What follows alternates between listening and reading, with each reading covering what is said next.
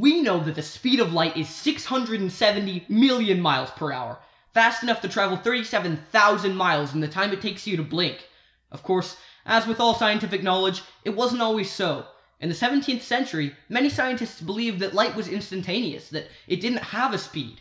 Of course, Galileo, being the genius he was, disagreed. He and an assistant carried lamps to 2 hilltops, 1 mile apart. Galileo would flash his lantern so that his assistant on the other hill could see it. The assistant would flash his lantern as soon as he could see the light from Galileo's. Galileo measured the time between turning on his light and seeing his assistant's light. Of course, as you might expect, it didn't work. The only observable delay was caused by the time necessary for the reaction of the assistant.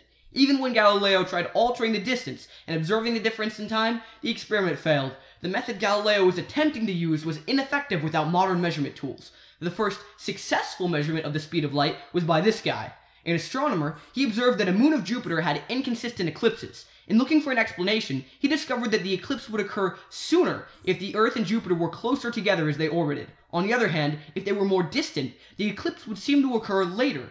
Of course, this is due to the speed of light, and using this information, he was able to calculate the first accurate estimate. The number he came up with was 504 million miles per hour, as opposed to the known speed of 670 million miles per hour. A slightly newer method calls for a rotating cogwheel in a mirror. A laser light is shown through one of the grooves in the cog. It then reflects off the mirror and back to the cog. By this time, the cog has turned enough to allow the light to pass back through, but now 1 cog further. Using the distance to the mirror, the rate of rotation, and the number of cogs on the wheel, the speed of light can be calculated. This method is generally accurate to 1%.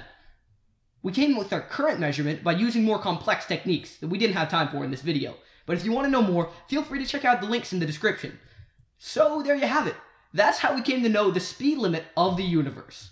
If you like this video, feel free to check out these previous ones. If you want to see more videos like this, subscribe, and if you have a question or topic you'd like us to cover, leave it in the comments. Thanks for watching.